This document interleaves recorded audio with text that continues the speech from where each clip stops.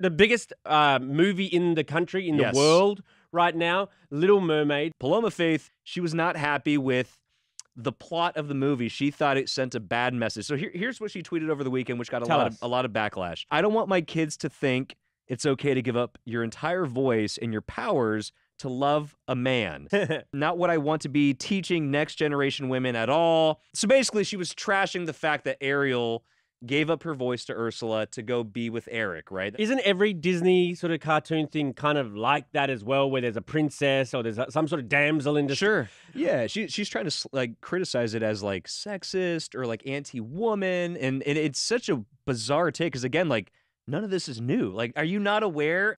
Look, all the live action remakes of Disney, in my opinion, are kind of like not good. They're just not as good as the original. They don't capture the magic like the originals do. But it was okay. It was fine. That's exactly right. It was fine.